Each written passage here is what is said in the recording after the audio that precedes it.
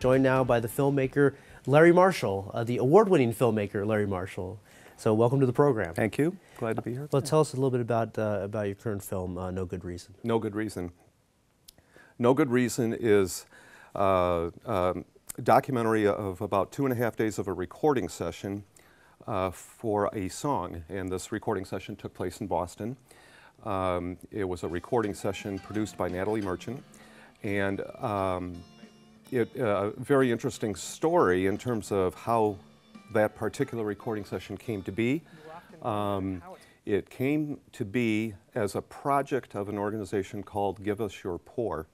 That's an organization based at the University of Massachusetts, Boston, in the College of the McCormick Graduate School of Studies. And the purpose of the Give Us Your Poor organization is to create awareness of homelessness in America and looking at it through a systems-based approach. In other words, bringing everybody to the table, agencies, people who work with the homeless and homeless people themselves, bringing them to the table. The director of the organization has done various things over the years to help shine a light on homelessness through the organization. He also happened to be an old rock and roller. He used to be in a band, and he came up with what seemed like a very, very crazy idea, and that was, why don't we see if we can release a CD, an audio, an album, a CD, having recording artists that we all are relatively familiar with, collaborating with artists and musicians and songwriters who are homeless or who were recently homeless. And so, again, when you're in that kind of situation, you try to think of so many things you can do, and this one seemed a little bit off the charts, not doable. But he went ahead and pursued this idea. Again, the director of the organization, his name is John McGaugh, put out a call nationwide to various homeless agencies, shelters, and basically said, is anyone in your city or at your shelter, anyone who is a songwriter, who is a musician, homeless or relatively homeless? We have this idea that we want to do. So suddenly, from all over the country, all kinds of demo tapes started coming back to the Give Us Your Poor office, again at University of Massachusetts, Boston. CDs, tapes, people singing, songwriters, sheets of paper, and a whole crew of volunteers started to sift through all this material. And one of the songs was a song written by a 15-year-old girl who was homeless when she wrote it. She had been homeless before, she was homeless again, and wrote this song of what her experience was like. Natalie Merchant, and I'm not quite sure of the process where Natalie Merchant, where she came into the picture, but she did come into the picture and said, you know, I kind of want to record this song. I'd like to record this song. And she said, not only do I want to record this young woman's song, but I kind of like that guitarist who's in Washington State, and I like that other guitarist who, their tape came from Oregon, and this singer from another part of Massachusetts. And she decided to assemble a band of people who had never met, did not know each other, bring them all to Boston. They had this recording session of people who had never, some of who had never been in a studio before. And John McGaugh, the director, called me and said, hey, guess what? We're actually going to record a song, and Natalie Merchant's going to do it, and I'm in Michigan, he's in Boston. And I said, well, why don't we just videotape this? And it didn't occur to John to do it. And I said, we don't know what'll happen, but why don't we just videotape it? And he agreed to do that, so myself and another person named Michael Mierendorf traveled to Boston with our own gear.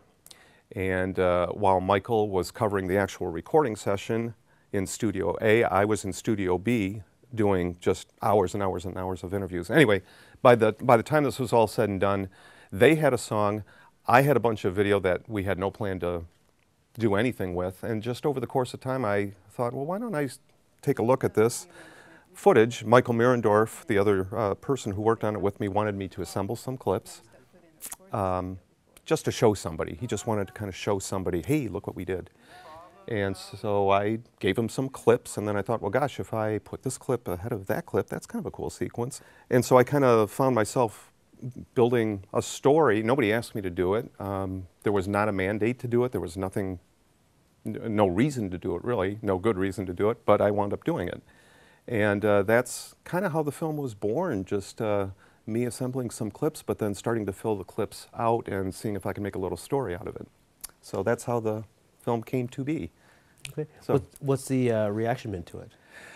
the reaction to it was very positive, and you know, of course I've been around the film now for quite some time, and I'm so used to seeing it and everything else, but I'm finding that people are resonating with the message the way I did when I was first putting it together, and thinking this is highly unusual. This is just a really interesting project, having celebrity recording artists paired with people who are not, and creating this magic of music. So the reaction was really positive, and so we started thinking, well, how do we get, I mean, if we like it, maybe other people will like it. What do we do?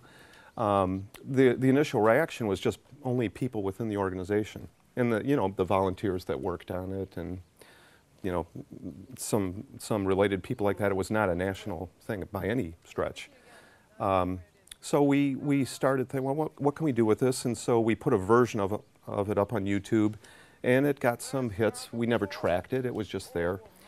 And then it's really not of a length that would be shown on television. It's not the kind of thing a theater would show. It's not cut to a perfect length that would fit in any kind of popular programming.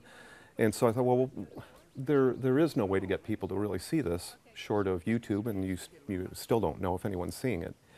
So I proposed to myself, really nobody else, that we start putting this out in film festivals. And so I started to do that. I discovered various film festivals that sounded like they might screen this kind of film. And that's what I started to do. I just, again, financed it pretty much myself and just started throwing it out around the country at a variety of film festivals. So to date, it's been at 24 film festivals around the country, and there's a couple more we're still waiting to hear. And I've been to a few of them, and I haven't been to all of them, again, because it's something I'm paying for out of my own pocket. I can't afford to go to all of them. But the ones that I've been to, it's been very, very warmly received. And much as we thought when we first did it, people thinking this is just an extraordinarily interesting project, and not to mention the fact that the cause that it's highlighting. A CD actually came out of the entire project, not only Natalie Merchant and Nicole Cooper's song, but 15 other songs, and 85% of the proceeds of sales of that CD go to organizations for the homeless. So a lot of interesting stories related to the film, a lot of different offshoots, and so people have responded pretty favorably to it.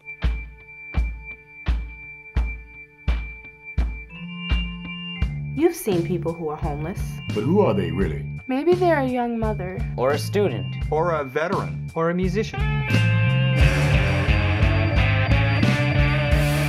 Bruce Springsteen, Bonnie Raitt, John Bon Jovi, Natalie Merchant, Pete Seeger, Jewel, Mario Frangoulis, Madeline Peyroux, Kebmo, John Sebastian. On a new CD about homelessness in America. I'm Natalie Merchant. Please join us in being part of the solution. Give us your pour. Available now.